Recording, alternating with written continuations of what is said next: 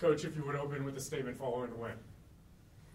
Yeah, just another great battle. I mean, back-to-back, it's always tough. You got to give credit to Wisconsin Whitewater. I mean, a phenomenal team. I mean, very well coached. I mean, the effort and energy is relentless. I mean, 90 minutes of just hard-nosed battling, just the set pieces, long throws. I mean, every time they crossed half, it seemed like we were, under it. So you really have to give credit to the effort and energy they brought. Obviously, for us to, find a way to get a result. I mean, second day in a row, we're outshot, and we're finding ourselves on the right end of the score line. You got to be excited about your effort as a team. Questions? Eric, does anything change, or I guess what changes from a 24-hour turnaround like that, having 2 games in 24 hours? Well, we knew right coming off that win last night, we immediately had to start focus on recovery, getting food in us, and just another thing we did is we went and jumped in, made our own ice tubs back at the hotel, make sure we're really getting recovery, getting a good night's rest, and make sure we're getting a good breakfast in us. So really just trying to do everything we can to get ourselves prepared for the next game. Attila, a good thing or bad thing to have familiarity with an opponent at this point in the season? Yeah, I think it's always good to have the revenge card, being the team that doesn't win the first game.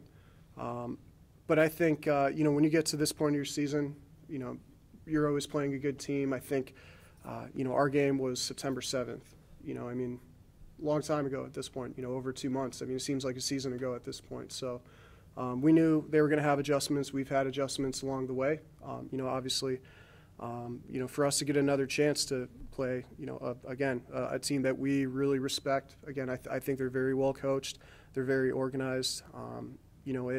It always makes it exciting to kind of get that, second chance. We were almost talking about it as a boxing match, like Frazier Ali #2. So, so it's always fun. Eric, what were you guys able to do defensively the last couple of days? I mean, 57 shots against in only 2 days and just 2 goals allowed, and one of those was on a PK. It's all about the grind for us. It's not being taken down. It's about keeping our energy high and just taking the punches as they come, like you said, like a boxing match. Be able to get back up and know we're going to be able to fight back and be able to adapt to what they're throwing at us.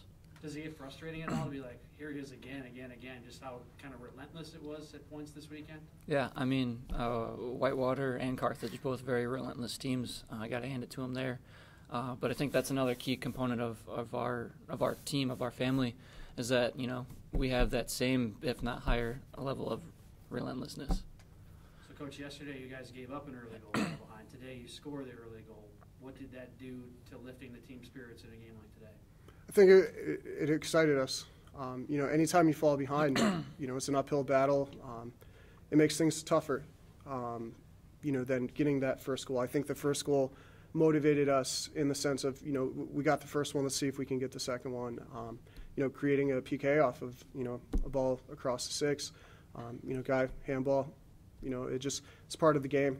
We've been on the wrong end of that before this season. We were fortunate to get that opportunity to get a free shot on goal.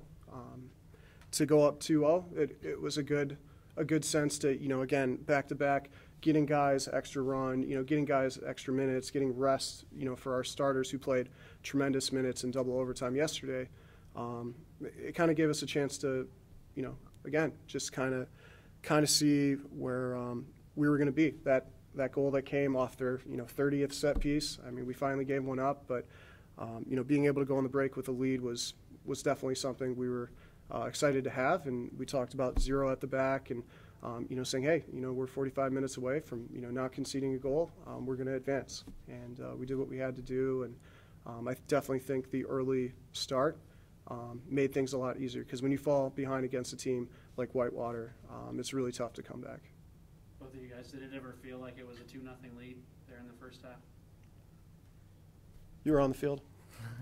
I mean, for us, we of course we're excited. We're up 2-0, but Whitewater's a team that if you let them back into the game, no matter what the score is, it's not going to be good. So we try to always think of it at 0-0, and for us, a 2-0 lead is probably one of the most dangerous leads to have, because as soon as one goes in, there's a momentum shift, and it's easy for them to get back in the game. Did you guys envision this moment at the beginning of the year? I think for us, it's just about getting better. I mean, every day, it's just, again, he mentions the grind. It's really about just, trying to be your best. We've had opportunities this season to go through some tremendous adversity. It's something that, you're never going to be perfect. It's something, we're not perfectionists, but we are trying to be the best that we can be as a team. And I think, this experience is obviously going to help us. Before the game, we talked about evolving, getting to this point of the season and trying to adapt, to the opponent. And I think, if you look at our first game against Whitewater, you see two teams that have adapted and evolved. And to play this game, it was definitely something that we both can appreciate, appreciating the moment, appreciating this time. Did we know we'd be this far?